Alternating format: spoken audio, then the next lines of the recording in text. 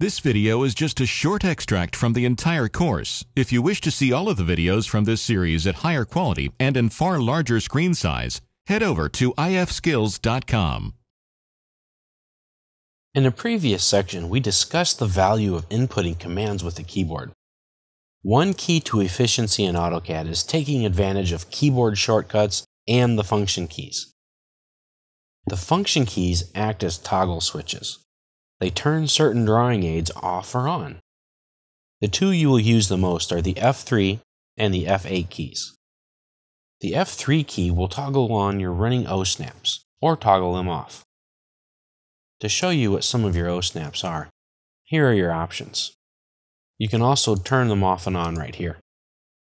We'll talk more about these in another section, but suffice it to say that O-snaps allow you to make sure you draw a line to the endpoint of another line.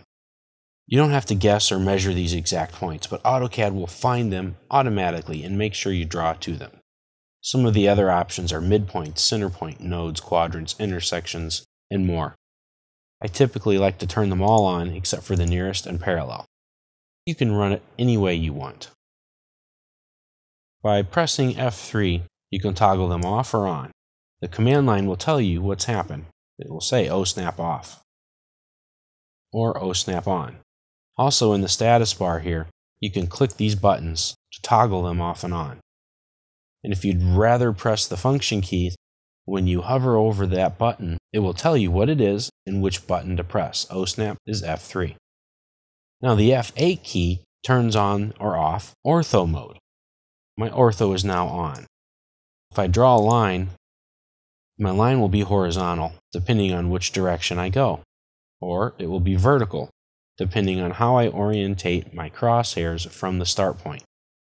If I press F8 again to turn it off, it is just a literal line from point to point. The angle and length are determined by where I place my second point. Now, if I go to copy this line, I pick a reference point, and then I pick my second point. If I turn on F8, I can only make that movement orthogonally, or vertically or horizontal. So your F8 key is very important to keep your drawing lines and line work straight. It helps you to be perfect. Now the F1 key opens up help. So when you get in trouble, F1. This gives you access to all the help files for AutoCAD, and they can describe different commands in AutoCAD for you. It's a great tool to find out the commands you need, or how to get a better understanding on how they work. If I pick something like this line, and then press F1, it'll still open up whenever you need it to. So that's okay. If you accidentally press F1, just close out the help. F2, which we've seen, will open up the text window. F4 toggles on 3D O-snaps. And we're not going to get too much into 3D in this training video, but we do get into 3D into the advanced version, which will come later. But 3D O-snaps work just like regular O-snaps, only they're being applied to three-dimensional objects. F5 will toggle through your isometric planes, which we'll look at drawing in that later, but they are used so that you can make isometric views. F6 toggles the dynamic input off and on, which we've talked about, and F7 will turn your grid off or on. Now you may see in the background these different lines that are here. They look like grid paper. And they just keep coming and coming and coming as I zoom in and out. They do nothing. They're just there to help you draw your work. But if I press the F7, they'll go away. It's up to you whether you want it or not. Those lines won't print out ever. The F8 is the ortho key, and the F9 is the snap function. F9 will make you snap into place. Or, again, you can toggle your things off and on here just by pressing it. And you'll see when I draw that I'm snapping to specific places. And in this case, I'm snapping to the grid. And you can use this to help you in your drawing, or you can keep it turned off. It's up to you. It depends on what you're drawing and what you need to show. Now again, you can press F9, or you can press the buttons down here to toggle them off and on. F10 turns on your polar tracking, while F11 turns your O-snap tracking on and off. These tracking devices are very powerful and extremely useful, and we'll talk about them in a later section. Just keep in mind that the function keys turn on and off certain tools that allow you to draw more accurately. Make sure to watch the videos that pertain to these specific tools for a more in-depth description. But as we go and draw throughout this training video, we're going to need to turn these off and on.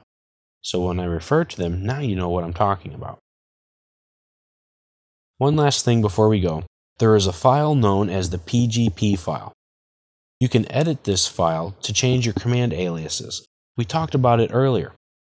For example, instead of going to the ribbon and selecting the circle command, or instead of typing in CIRCLE for circle, I can use a command alias, just the letter C, to draw my circle. You can edit that. You can make your own.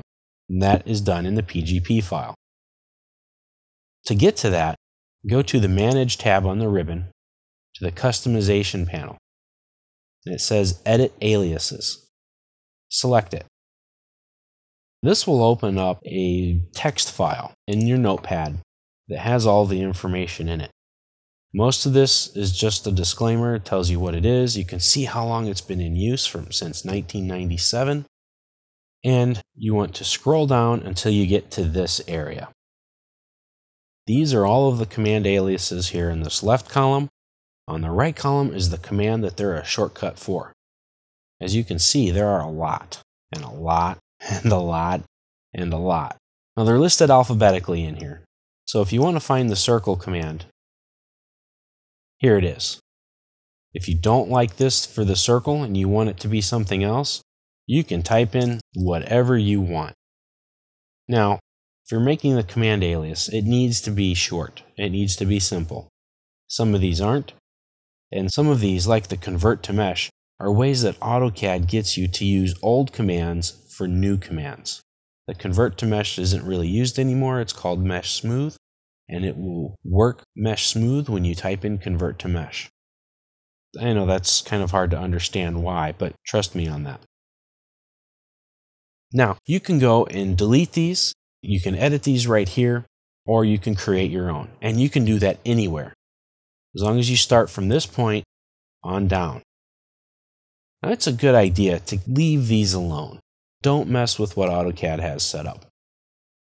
Go to the bottom, not here, but all the way to the bottom. Autodesk has set up a certain area for you to make your own command aliases. Now, the way this file works is when AutoCAD loads, it reads this file, puts it into its memory, and it knows what's going on. And it starts at the top, goes to the bottom. Now, if you want to put in a new command for the circle, you can. Just type it in the way it should be typed for circle. Now, if I don't want C, but I want CI, I can do that if that makes more sense to you. And what will happen is C is still good, but I can also type in CI for circle. Now, if I pick something, for example, I want C to be for my copy command, I can. How does AutoCAD know the difference between C for circle or C for copy? It uses the one it read last. Since it starts at the top of the file and reads the bottom, what's read at the bottom wins. So you can do that. If you ever want to put it back, because you have your modifications at the bottom isolated, it's real easy. I just delete them. Save the file and have at it. I'm not going to save this because I don't want to change it. But remember, if you're going to edit the command aliases through the PGP file, keep it short. Use something that is very familiar to you that you're going to be able to understand and know and remember. Do all of your work at the bottom. That keeps it organized and separated, and you can always go back to the default settings, and you know which ones you've changed.